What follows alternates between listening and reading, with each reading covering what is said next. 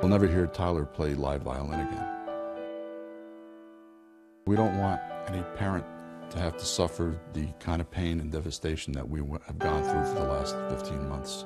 It's a never-ending process, and it kind of ebbs and flows almost like an ocean. It comes and goes, and it's very overwhelming at times.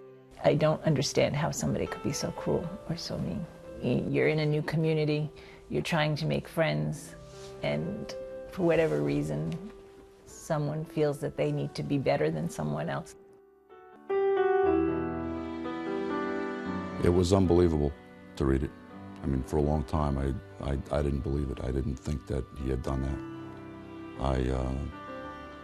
I thought maybe he was kidnapped or he had run away, you know, all of those things. And when they found his body, then I was forced to accept the fact. I have gone over it many, many times in my head, and I really cannot come up with I guess because there is no good reason for what Tyler did. It was something he did do, and it's something that cannot be changed. Do you have faith that you will receive the type of justice that you're looking for? Well, I've said from the beginning that what we want is justice, we want accountability.